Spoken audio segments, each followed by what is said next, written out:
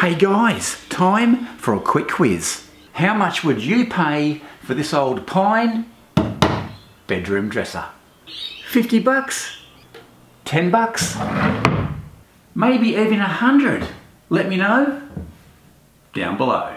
G'day folks, Uncle Knackers here from DIY for Knuckleheads. If this is your first time here and you want to see more videos on super simple DIY projects that anybody can build and easily knock over in a day or two, start now by subscribing and make sure you hit that notification bell so you don't miss anything.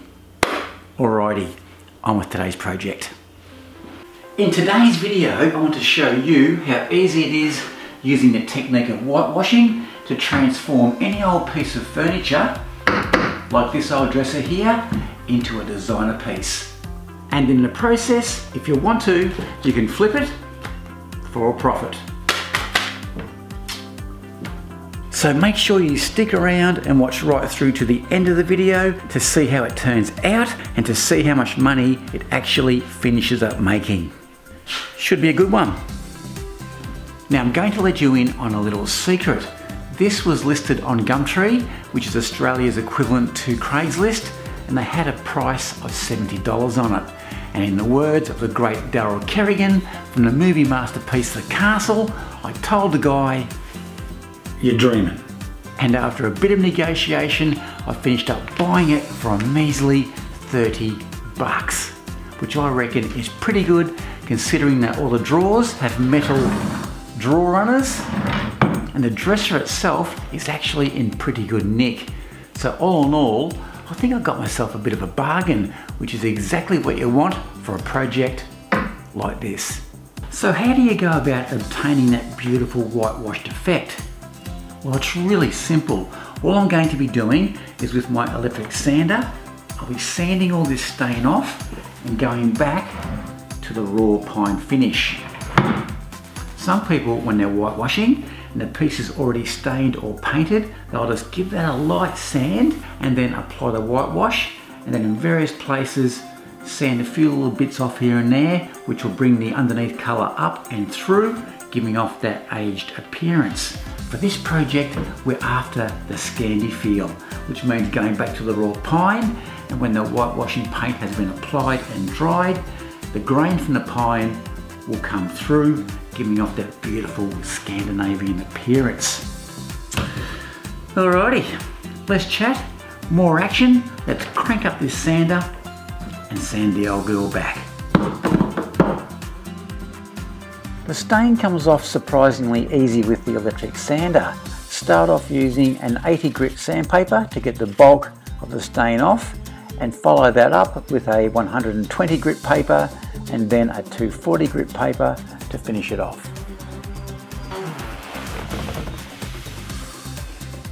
Beautiful! Love it!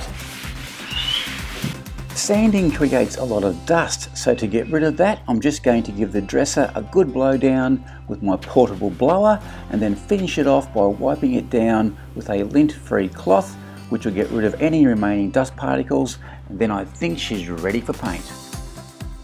Speaking of paint, how's this? I was in a paint shop the other day looking for a particular shade of paint, but the young bloke behind the desk said that that particular shade doesn't exist and that it must have been a pigment of my imagination. I thought, you cheeky little... Now if you can do me a big favour, out of 10 on the dad joke scale, how'd that one go? Let me know down below. Now, one of the most common ways that most people use to whitewash furniture is they'll get some water-based paint, they'll add some water to it, which thins that right out. You give it a bit of a mix, and then simply with a paintbrush or a rag, just apply it to the piece that you're working on, and that'll give you that nice washed out aged appearance. Now that's all well and good, but I do have a few issues with the technique of watering down your paint. And that is, whenever you get a good quality paint and you water it down, it then starts to affect the quality of that paint, especially in regards to how well the paint will stick to your furniture, the durability of the product, and also the colour consistency if you're mixing up different batches of the same colour. which is why I'm trying this new product from Monsta called Colourwash that addresses all of those issues. The Colourwash comes pre-mixed in a variety of popular colours, so you don't have any problems with colour consistency. It has all the qualities of a full strength paint, and the paint is also translucent, meaning that once that Colourwash is dry, the grain from the pine below will show through that finish, giving off that beautiful Scandinavian or whitewashed appearance. Now, just before we start painting, I want to give a big shout out to the guys from Monsta who supplied the paint for this project. And if you like what you see, I'll leave a link to those guys in the description box down below. So do yourself a favour and check those guys out. Tell them Uncle Knackers sent you. Colour-wise for this project, I'm doing something a little bit unusual by going for a 3-colour combo. I've got the light grey, the yellow and the white, which is a little bit different to the usual exercise of whitewashing of just plain old white, which a lot of people tend to do. And to finish the job off, I'm going to replace these run-of-the-mill wooden drawer knobs with these pretty snazzy looking grey and white porcelain numbers that I bought in a pack of 12 from Amazon for the princely sum of $13. So if you'd like to check those out, I'll leave a link in the description box down below. The top of the dresser is going to be light grey, the side and the front are going to be white. So I just want to take those off, just like that. To apply the paint, it's dead easy and anybody can do it. All you really need is a half decent paintbrush, and the beauty of the paint is that it's water based, which means to clean up, all you need to do is wash it out in water. Good stuff. Okay, let's get this show on the road. Now we'll do the top first in the light grey, and just remember, don't lay it on too thick, because the thicker you do it, the less transparent or translucent the paint's going to be.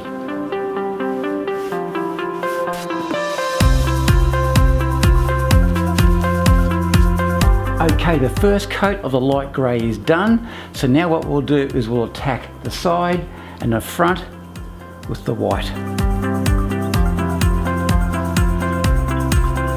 And you can really see, well, I hope you can see how that grain's coming through. It'll even be more prominent once it dries.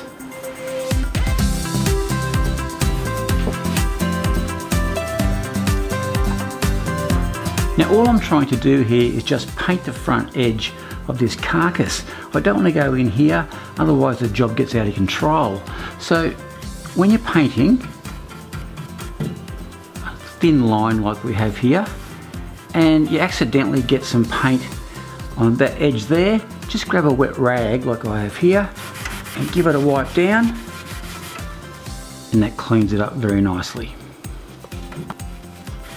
Beautiful. Okay, it's now time for this awesome looking yellow, which I'll apply to the fronts of all these drawers.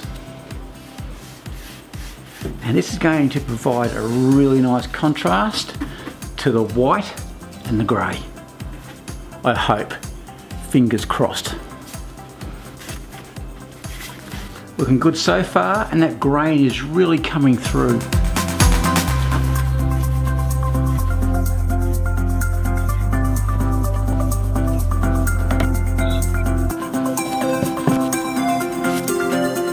Alrighty, first coat, all done. The next step in the process is to let this totally dry and then come back and give it a quick sand with a 240 grit sandpaper. And the reason for that is that when you apply paint to a raw timber surface, it brings up all those little tiny burrs, timber burrs, which makes the surface feel a bit furry. So I'll quickly knock those off and then come back and apply that second coat. It's looking good. That feels beautiful. Much better. Now, even before I give this a quick sand, you can see how the paint effect has the grain coming up through the paintwork. Looks awesome. Love it.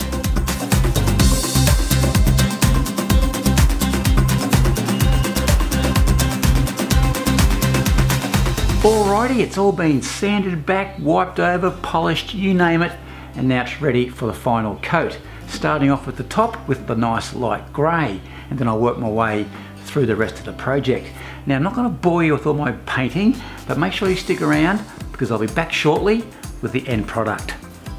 Alrighty, let's do this. Righto folks, I think it's just about time to unveil this big beast, and then I'll go through how much it actually cost to do it up, and then how much I'd expect to make if I was to sell it. You ready? Let's do it. And bang! What do you reckon? Now I have to say that I am absolutely wrapped with how this whitewashing project turned out.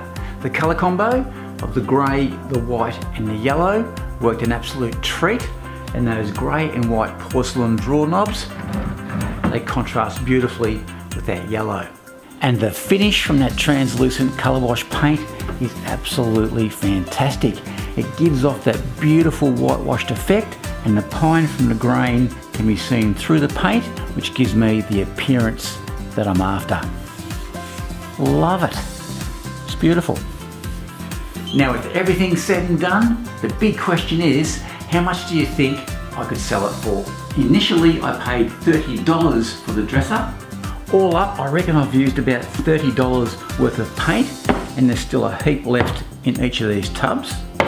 And those porcelain drawer knobs set me back $13 for a pack of 12. And that comes to the grand total of $73. And I'll throw in an extra $5 for sandpaper, so all up, 78 bucks. Now the good news is that I've just had the dresser valued from a very well-known furniture shop here in town called Vast Interiors. That's those guys over there. And Heidi, the owner, has given me a price range of between $400 and $500. Bang! Mission accomplished. Now if you want to see more super simple DIY upcycling projects like the one we've just done, make sure you click on that playlist over there. Alrighty, thanks for watching, and after all that, I think I need a cup of tea. So till next time, be safe, and I'm out of here. Cheers. And, whoops. And, oh God, what's going on?